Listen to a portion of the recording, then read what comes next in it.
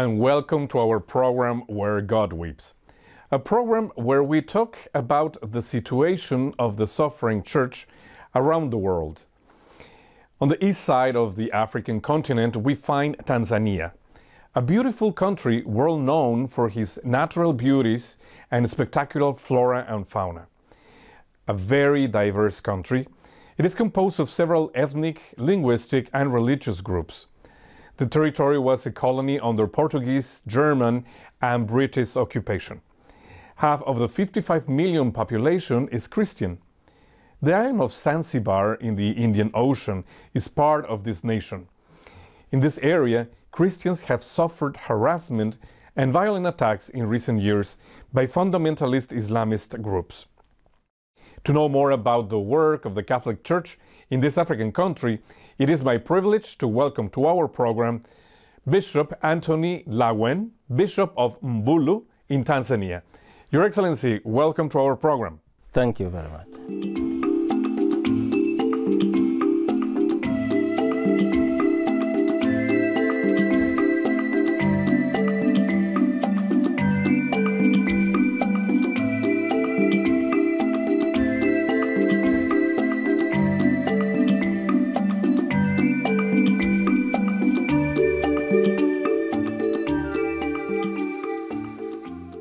When we talk about Tanzania, we imagine this spectacular beauty with the Serengeti Park and the Kilimanjaro and the lakes and all this. What is the reality of the people in Tanzania? Is this really a paradise for all the Tanzanian people? Yes, we are proud of that. It's true that we have this, we are within that beautiful country. With these nice national parks. Of course, lakes also we have, Lake Victoria, and also bordering Indian Oceans, of course. So those are nice ones. And the people who are there, of course, are enjoying because the fruits of this nice area, like the national parks, are also benefited by the people of the country. They bring benefits to the inhabitants of Tanzania. Yes. Now, I was checking some statistics about your diocese, Your Excellency, and you have approximately 300,000 Catholics. What do they do? Do they work are they dedicated to agriculture, or they're hoarders, or they have cattle? What is the economy of the people that you work with? The big number, the majority of people of that area, of the Diocese of Mbulu, are the farmers.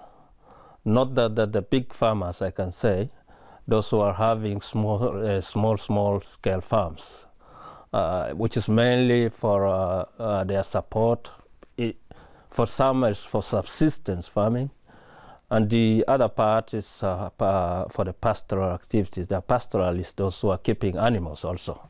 Now, the reason why I ask you about this, Your Excellency, is because we have seen in some other countries in Africa that these two groups have lived together for many years, the farmers and the pastoralists, but now they have started to have problems like in Zambia, in Nigeria.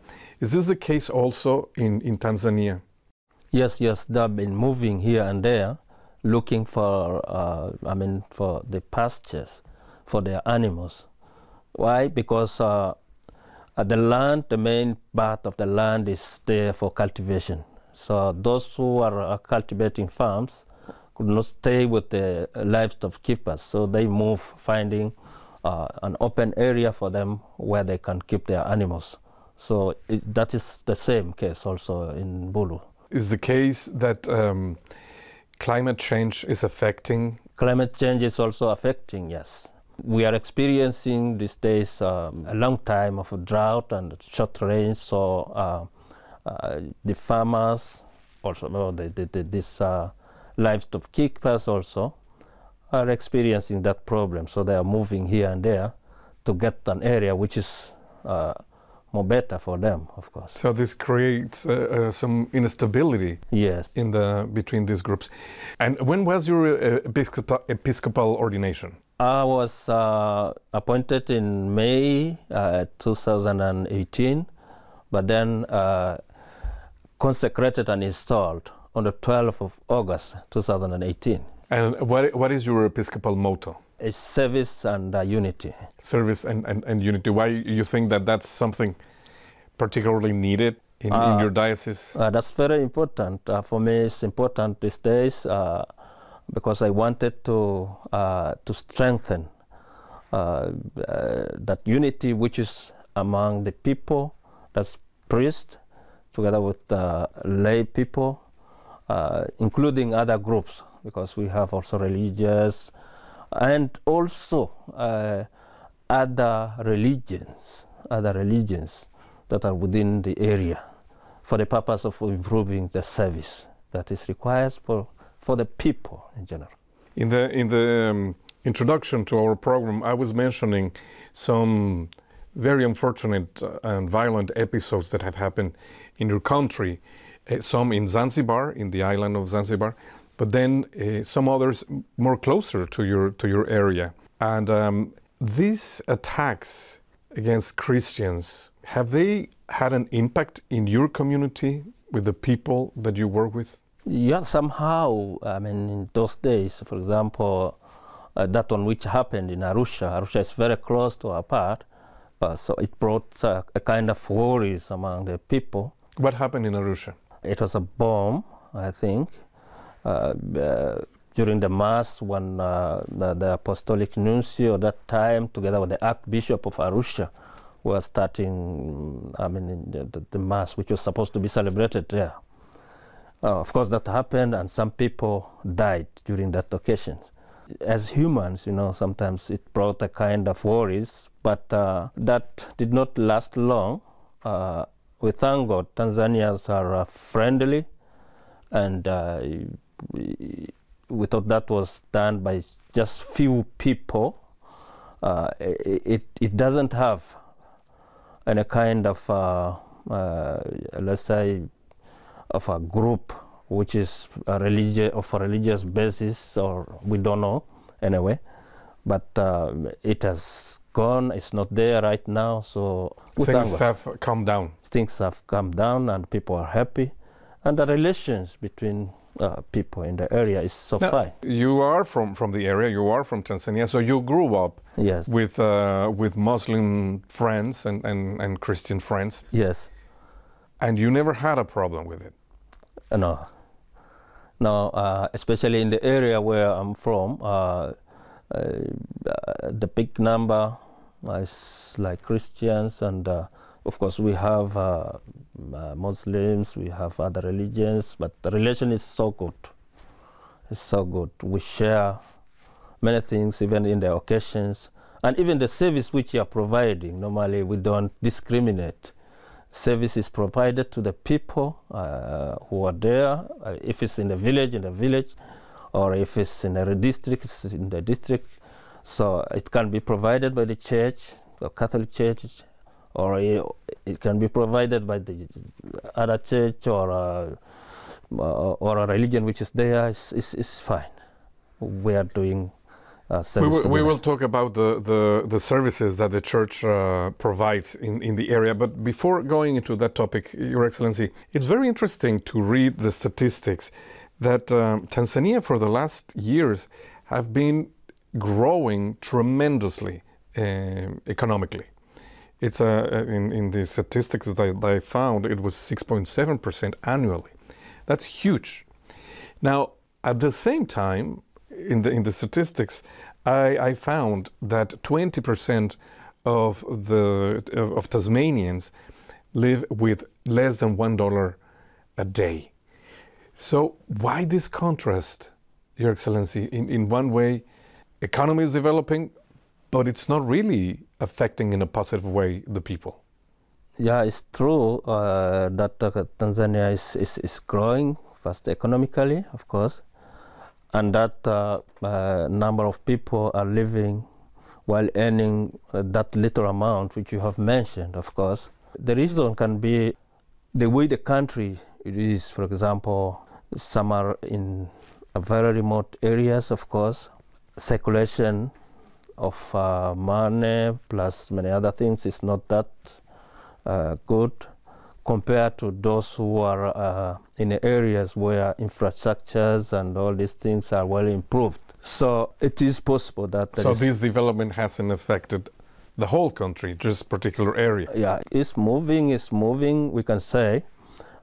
Maybe those who are also in the areas that are not well enjoying in this growth of the economy will also enjoy sometimes later on. But the challenges, of course, I can say there are some challenges. In the developing countries, we cannot avoid these challenges. Type of activities like farming, which we are doing, is still of the lower standard because of the level of development that we have. Okay. Also, we are... You mean like the technology that has been used? Yes, I mean technology, of course. But also, we depend on the rain. We are not applying irrigation. That is done by very few. And those ones, of course, their economic standards always will be different from those who are depending on rain only. They cannot use these irrigation technologies and all these things. That's what I can mention. But of course, reasons of economic can be there, of course, and maybe some other reasons that can be given by those who are, of course, well prepared in those fields. Maybe it's more involved in the economy of the country. The economy of the country. Now, we all know that the role of education to improve the development of any country is very, very important. What is the church doing in the education field? The church in Tanzania is well involved, engaged in education provision service. Even before secondary school, it has primary schools, well prepared primary schools that are providing education for the students. Secondary schools also. It has also colleges and universities that are also supporting government in the service that the government is supposed to provide. We are complementing what the government is doing. Now, how does the church support all these institutions? It is doing that service in depending on the sources that are from its own people sometimes. Christians contribute, that's one. Parents contribute because they pay school fees in the schools, but those who are not able sometimes are supported. But there are also other stakeholders who are also supporting the church in providing these services, including even the government. For example, for the higher education, the government is providing loans sometimes of certain percentage. Scholarships that the students used in the Catholic institution. Yes, sometimes it provides loans for the higher education for the students, but then later on they are supposed to service the loan, to pay that back when they are employed, of course. I would imagine that you rely a lot on the work of religious sisters for this particular field of education? Yeah, they are supporting. It's their work. It's also the work of the religious men. It's also the work of the dioceses, because we have also diocesan priests. They are also doing this. But dioceses are also owning schools, even from the level of kindergarten. The church is involved in providing education. And what about social services that the church provides? Yeah, if you say social services, we include also education and other health services. Health services, let's say. Like health services, of course, the church in Tanzania has hospitals, of course, that has run around 100% by the church itself. There are other hospitals that are administered by the church, but service is provided in partnership with the government, of course. There's this PPP, public-private partnership. We are doing that also. The church also has health centers. It has dispensaries in all levels. So, of course, even the referral hospitals. There's one in Tanzania Bugando Hospital, that belongs to the Catholic Church. It's a referral hospital. KCMC Hospital in the northern part, that belongs to the Lutheran Church. So there's a service which is provided. Of course, so many other institutions. And these institutions, Your Excellency, do they depend on international aid, the support of international organizations to be able to operate? These days, no, because the donation, the support that is received from the international aid is always reduced. Every year it's reduced. So certain percent is from this international aid one, but the other part is from the circulation of money that is received from the service that is provided in the institutions themselves. Okay, and certain grants from the government sometimes is there, including secondment of the staff. Some of the staffs in some of the hospitals are paid by the government. Yeah, but administrations and these other activities done by the church. Now that we're talking about health services, another very, very big challenge that your country has is people living with HIV, and some of them with AIDS already. Is the church doing work on this regard, or it's also included in all these health services? Yeah, the church is doing a lot, and it has done a lot in making sure people's health are saved.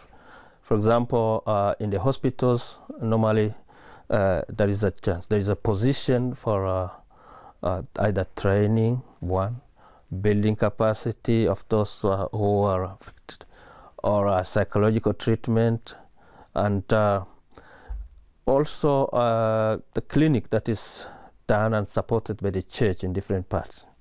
But also for awareness that it's required. The church is doing a lot. It's doing that for the youth in its areas, like in the parishes or the centers, sometimes even in the institutions. So it's doing that. In some dioceses or let's say the programs that are under institutions, you will find also the community-based health cares where these programs are included from the family level or a village level to even to the national level, where the Episcopal conferences or the church in general is involved by itself to make sure either those who are affected are helped or those who are in danger are protected. So to work in a proactive way with Yes. prevention. Yes, yes. In all this work, Your Excellency, how much do you rely on the help of lay people to work for the pastoral needs of your diocese, like catechists, all these classes of formation? You have a lot of lay people working for you? Oh, yes. Normally, that is the big number of the faithful we have. Clergy or the religious are very few. So we rely to them. In fact, I can say we totally rely on them because for the support of the church, we rely on them. For administration, the council of the church is involving them normally, and we plan with them together for evangelization work that the church is doing, also for the development part that the church is also doing. So we depend on them. We depend also on the catechists, for example. Like in my place, catechists are very important. We have more than 800 catechists because the number of priests is not so big. We still have a few priests. So we are using catechists. They are the ones who are teaching in the parishes, bringing the faith to in people. the outstations. So those who are very close to people are catechists. Talking about vocations, Your Excellency, do you have vocations in Tanzania, or specifically in your diocese? Yes, we have vocations. We thank God that we have vocations this time. For the sisters, of course, yes. Many young girls are joining. But also for the seminarians. My diocese has got 70 seminarians right now. Those who are joining, those who are in the major seminaries, studying philosophy and theology right now. Okay, this year, that's the number we have right now. That's the same to other dioceses.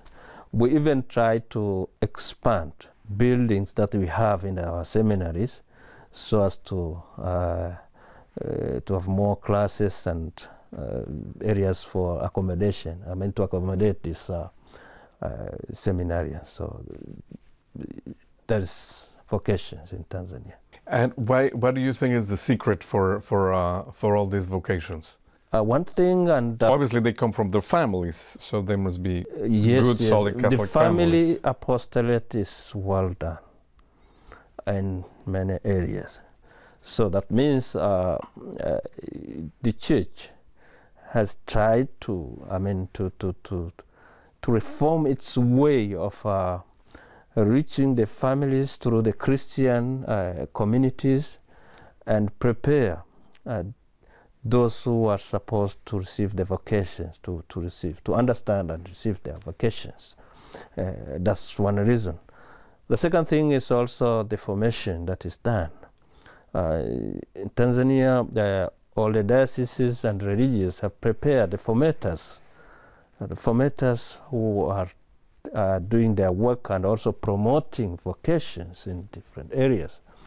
So that has brought good fruits, good results. It seems like, yes. The church. What would you say is your main challenge at the moment, Your Excellency, for your pastoral work to attend to your people in the diocese? Of course, as one thing, as the new bishop, first of all, I'm still trying to plan for what is supposed to be done together with my team for about 5 years, to put them in the priorities, of course, and then attend according to the requirements and the availability and the capacity that we have. So we have a financial challenge for that purpose. That's one. But another thing is, the area whereby the big number is traditionalist. So we still have a lot to do with to make evangelization. Sure others are baptized and so forth. So the first evangelization, the primary evangelization, is very important in my part now. We are 334 Christians, that's Catholic. Others might be, let's say, almost 500 together with some Muslims. But a number which is not less than 400,000 is still traditionalist in that area. This out of the population of 1,100,000 almost. So that's why all your catechists and yes. people become so important. Yes. Finally, Your Excellency, what would you like the Universal Church to do for the Church in Tanzania? In terms of your needs, how can we help? Of course, there are many things depending on the region. Where the region, where the church or the diocese is located. But this time, I think it's very important to be supported in evangelization, because that is the primary thing which the church is supposed to do.